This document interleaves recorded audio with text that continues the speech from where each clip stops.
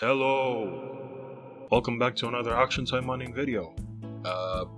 Sorry, I'm a bit late. I'm like a week behind this event from posting a bonus stage clear, but been very busy, been very lazy, and yeah, let's just get right into the builds and then the gameplay. So for the first stage, we used Kirara with a normal attack heavy build. For weapons, I used the arena weapon for a main weapon, and for the sub weapon, I used a 5 out of 5 super rare weapon, which is the Yasha Sphere, because it has slightly more stats than the Holosphere. For skills, we had Snow Leopard Sprint to increase our movement speed, and more importantly, our normal attack speed. Frigid Zone with a blue set, so enemies are slowed even further and have their defenses decreased even further. And Taimanin art for more normal attack damage. For supporters, I used Saburo for damage against demons, Kotone for increased melee damage since our normal attacks are mainly melee damage. Oh my god, that's a tongue twister. And for the final supporter, we had Fuyumi because I needed another blue supporter. However, I could have easily gone for Sakuya for damage resistance, or Mai for also damage resistance. So, you know, if you have Saburo, Kotone, and Sakuya or Mai, you have a completely free-to-play build that is viable. So yeah, that's the build for Kirara. It was stage 1, so enemies were only increased in HP. Pretty easy. And with that build, we've turned Kirara into Asagi.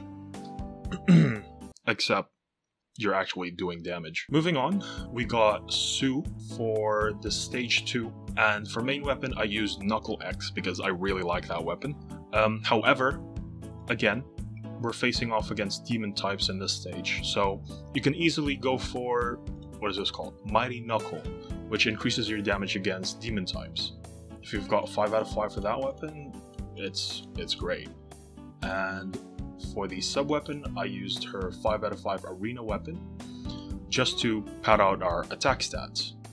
For skills, I used Sendenka with a blue main effect, so you have a mainly hidden run playstyle. If you've seen my other Su videos, you know where this is going. My other Su cooldown video, you know where this is going. It's mainly a hidden run playstyle. For the second skill, we have Ryuhashin with set 1. You can have it set 2 or set 3, it doesn't really matter. As long as you have at least set 1, so you're actually hitting enemies in front and behind you with Ryuhashin. And then for the third skill, we had Shinryuga, just as a filler skill. It didn't really matter what set effect we got, but since we were using 2 green supporters this time for Su, we got the super armor for 8 seconds, which was pretty useful. For supporters, I used Saburo, again for damage against demons. I used Kotone and Ichika for melee damage, because not only are Su's normal attacks melee damage, also you're not going to be using normal attacks with Su for this build. All of Su's abilities that we're using are all melee damage. I've tested it, they're all melee damage. And yeah, that's the build. Just cycle through Sendenka, and then Ryuhashin, and then Shinryuga. Actually, what you can also do is use Shinryuga first, so you get the super armor, and then Ryuhashin. That way, when you actually use Ryuhashin, you're not getting flinched out of it. So that's very helpful. Okay, moving on.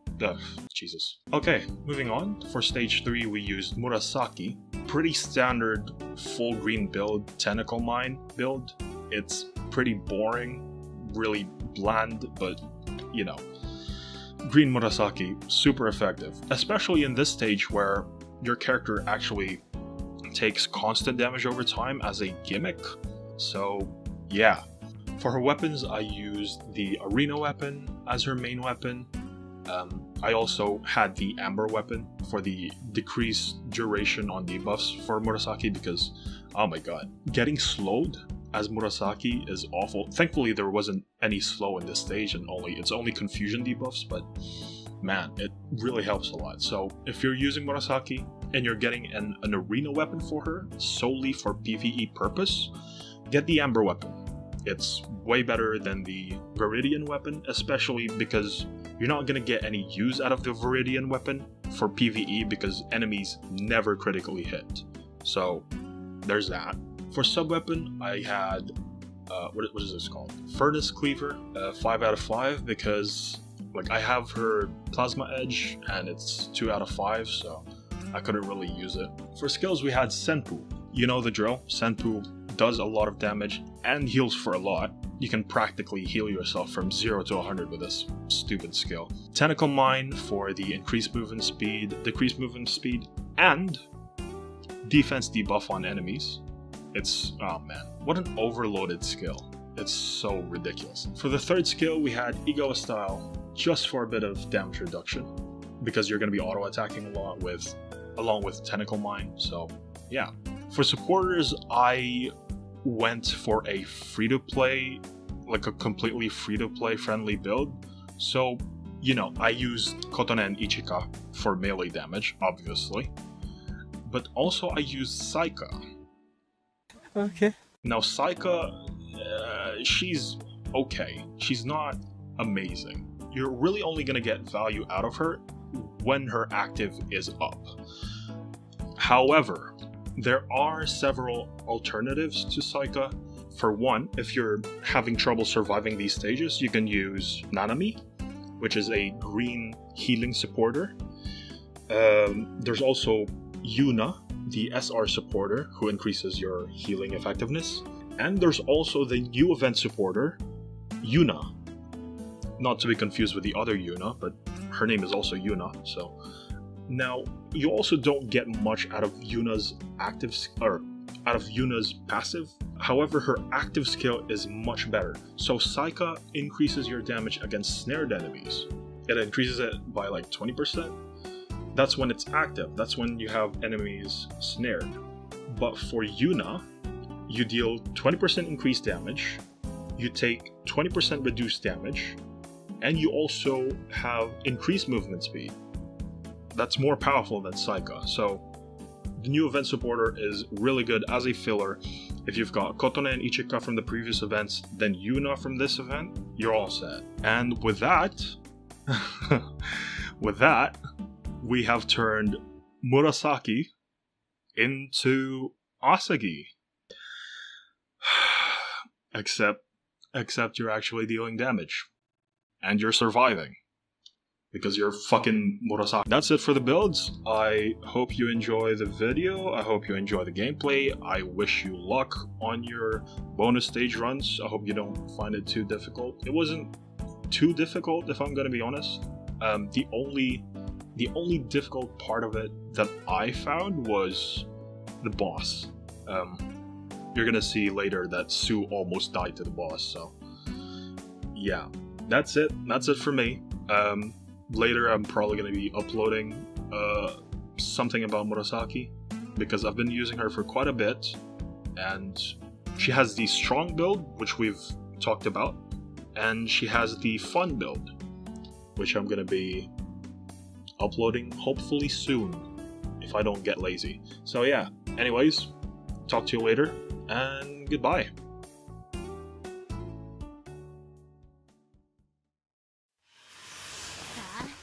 この鬼崎キララが相手よ。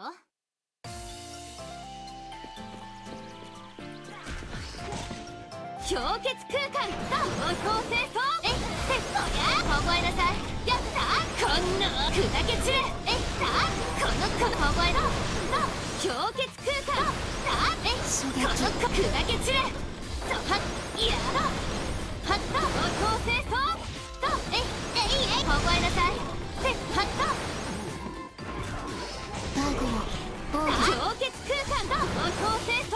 やった。こん覚えなさい。それ。いやこれ。えっと氷結空間と方向清掃。とはだ。せっ。砕け散れ。やった。方向清掃。それだ。覚え。力がみなぎる。 行こう、大五郎。氷結空間、方向清掃。覚えなさい。それこりゃこれそれと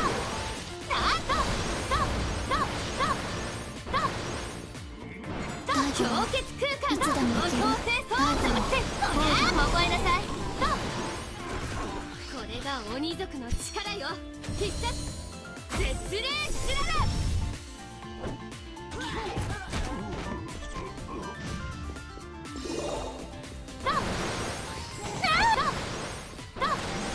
氷結空間と高性操作覚えなさいこれ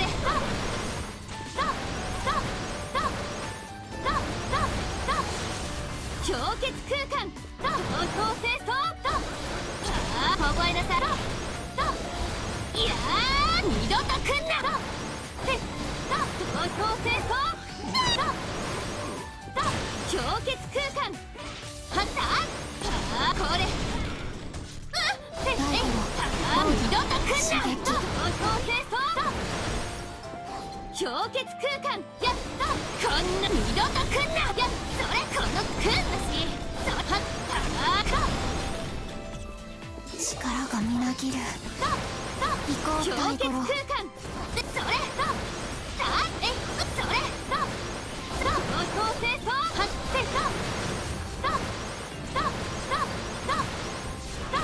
氷結空間はってこんな来んなし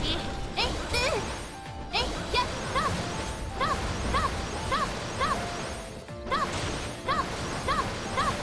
氷結空間と高性操それ砕け散れこんなこれいける。やおやくろ高性操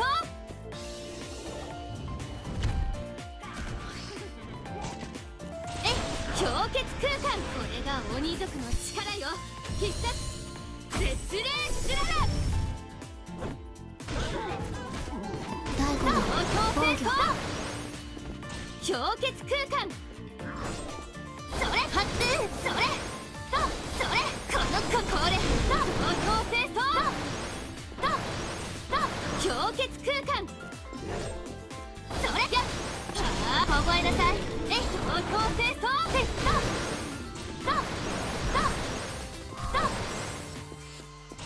氷結空間と高性操それやこんなこれやこの子覚えなさいいや覚えなさい氷結空間高性操そりゃ二度と来んな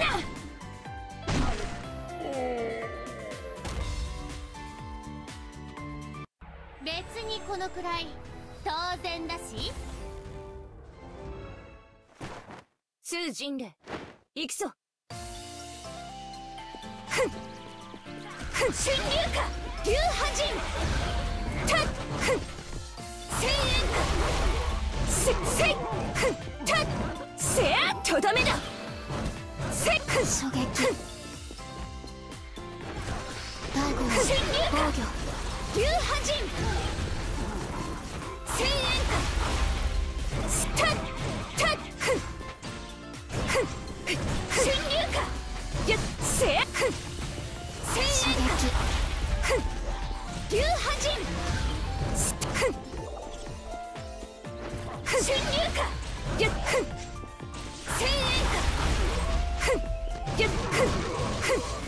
流派人神竜か千円かせい神竜か流派人力が見たい五郎。千円かいつでもいける。神竜か大五郎防御。流派人千円かせや神竜かせや狙撃。終わりだせや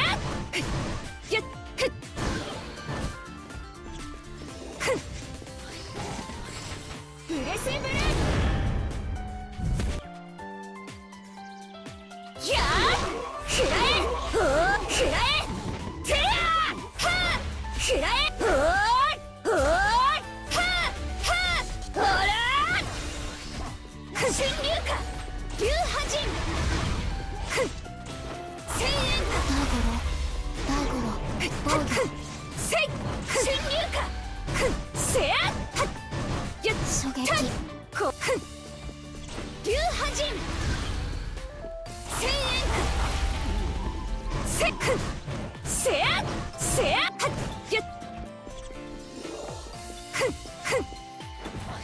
とどめ神流か流波陣千円かせ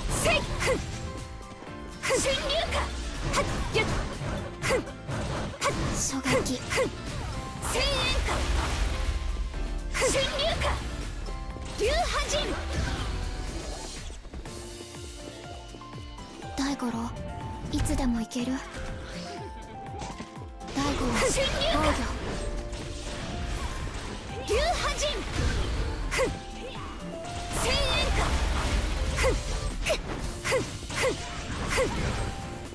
御力がみなぎる。行こう大五郎。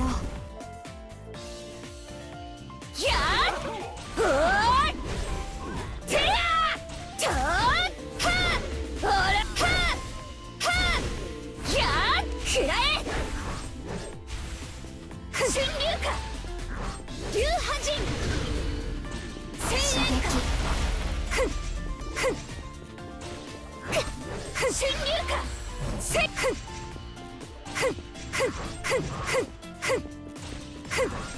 大五郎千円大五郎防流御波陣た神流かせや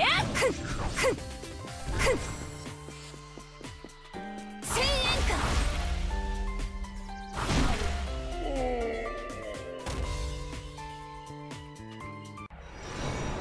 任務完了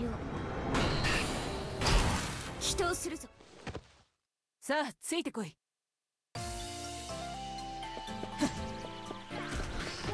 テンタクルマイン動くな。テイクオーバー。ヘイとどめだ。とどめだ。旋風たあいもない。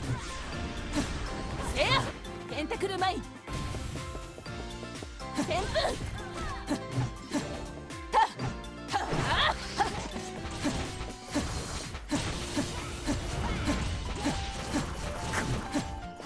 テンタクルマイン旋風ヘイ邪眼の力動くな。テイクオーバー甘いせやたあいもない。旋風テンタクルマインたあいもない。旋風甘い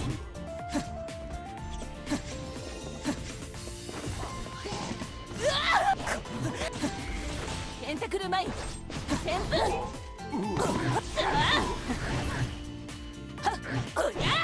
とどめだ。邪眼の力を解放します。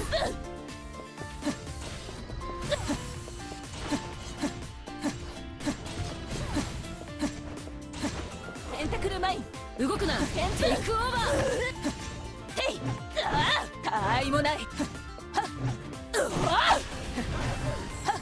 ヘイ旋風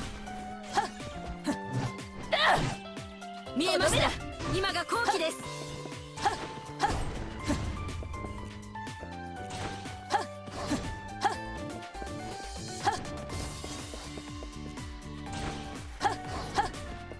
旋風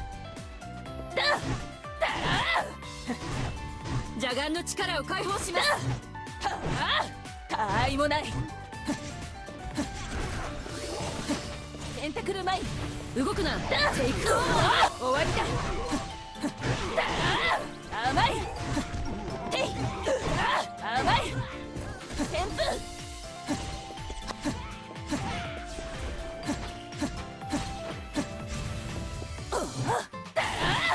旋風せやテン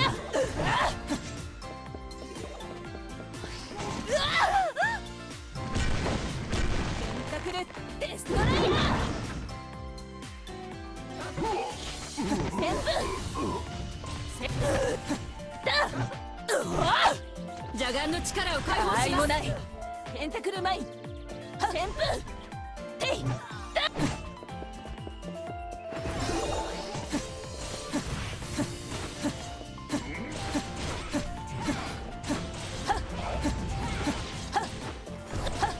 テンタクルマイン動くな。テイクオーバーたあいもない。甘い旋風他愛もない。テンタクルマイン。とどめだ。旋風。へい。とどめだ。旋風。せや。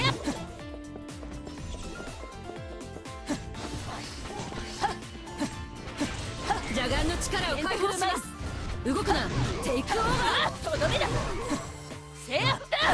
他愛もない。旋風。へい。終わり。へい。とどめだ。テンタクルマイン。せや。甘い。旋風。せや。甘い。いい調子ですね。見えました。甘い。今が好機です。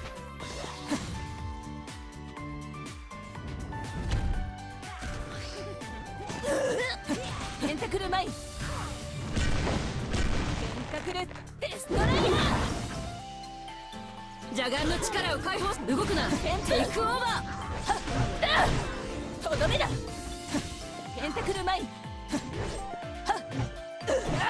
とどめだ。旋風。へい。甘い。へい。終わりだ。テンタクルマイン。旋風。いい調子ですね。終わりだ。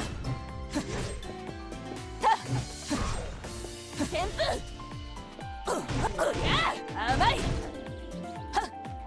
テンタクルマイン。邪眼の力を。動くな。テイクオーバー。旋風。